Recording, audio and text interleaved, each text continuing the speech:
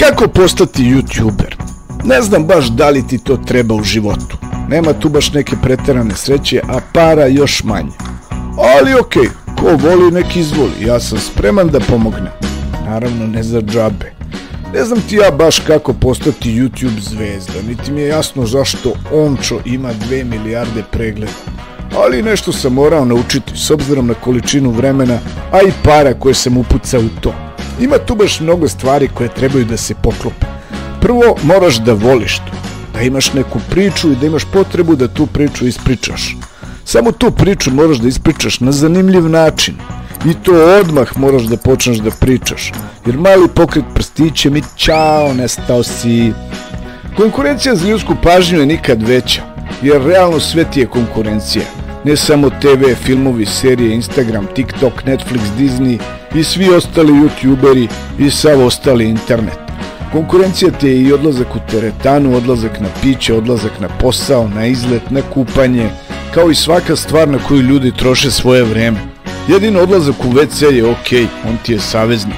Samo blesav čovjek ide tamo bez telefona. A kad imaš tu veliku priču koju želiš da pričaš, onda moraš da budeš i dobar tehničar. Moraš da imaš neki softver, da znaš da edituješ, montiraš, da nađeš slike, klipove, ili da ih sam praviš, ili da sebe snimaš. Moraš da imaš barem mikrofon i telefon.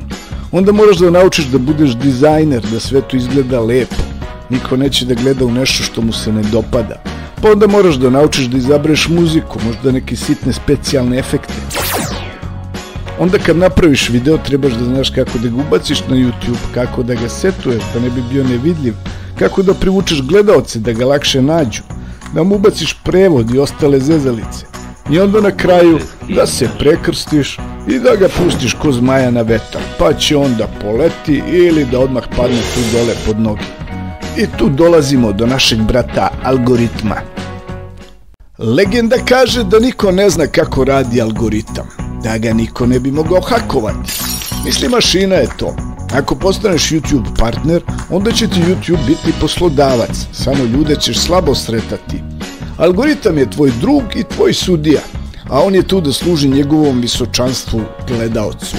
Algoritam je tu da se pobrine da ti kao gledalac imaš najbolje moguće iskustvo, da brzo nađeš ono što te zanima, da budeš zadovoljan onim što si video i da klikneš i na sljedeći video, i na sljedeći, i na sljedeći. I da ti se u tom procesu mune poneka reklama. Samo nemojmo sve svoditi na pare. Na YouTubeu ćete pronaći gomile ljudi koji nude svoja najbolja znanja o nekoj temi. Naći ćete milion stvari koje će vam pomoći, koje će vas podučiti ili zabaviti. Ako ste neko ko sebe vidi u toj ulozi, možda YouTube jeste za vas. Samo budite oprezni, YouTube nije za svakoga. Nekoga će pogoditi komentari, nekoga će pogoditi što nema komentara, a neko će pomisliti da će na YouTubeu moći da blebeće sve i svašta. Ne, YouTube ima gomilu pravila šta se sme, a šta se ne sme. Kada ih pročitate i sagledate, uglavnom ćete se složiti da imaju smisla. Za neke stvari ili teme, YouTube će vam reći ok što se mene tiče, ali ta tema nije pogodna za većinu oglašivača. A kad nema reklama, slaba je motivacija algoritmu da vas promoviše i takav video je viđen za junk.